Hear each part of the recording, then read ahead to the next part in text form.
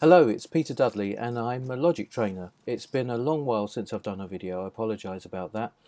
I'll go into the reasons maybe in another video.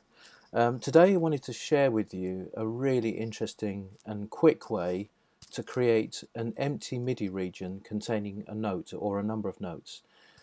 The traditional way would be to create a software instrument track or an external MIDI track, then create an empty MIDI region, and then double click on that region, and then whichever editor you're in, whether it's the piano roll or the score editor, you could add your notes from there. But I have found a way, partly by accident, which is way quicker. So just wanted to share this little nugget of wisdom with you. So let's go straight to Logic.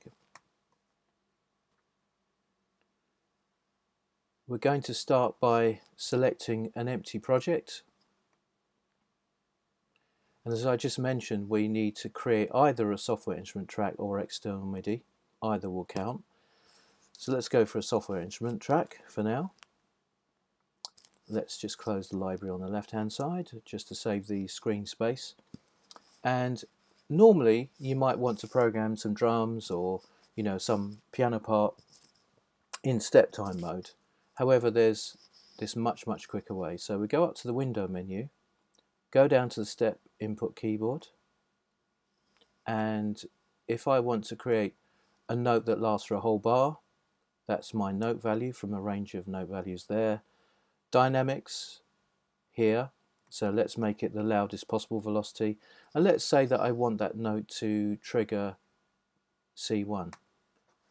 There you go, I've just created a MIDI region without having to resort to creating one the traditional way, which is to do a control click in the main workspace, or use the pencil tool would be the other way to create an empty MIDI region.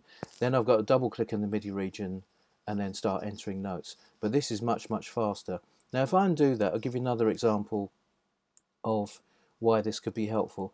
Let's say I wanted to create a chromatic note pattern.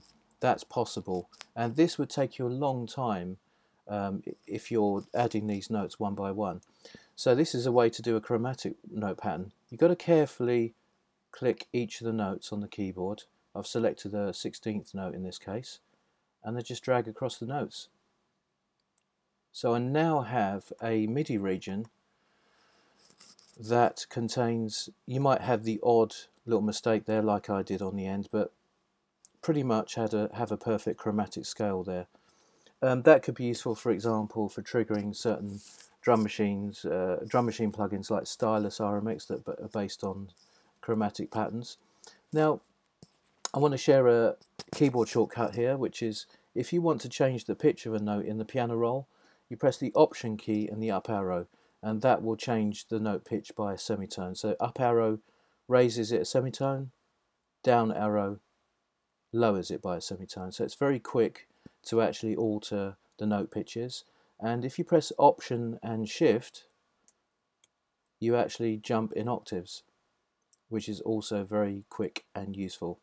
So that's today's very short Logic video. Hope you found that very helpful. Thanks a lot.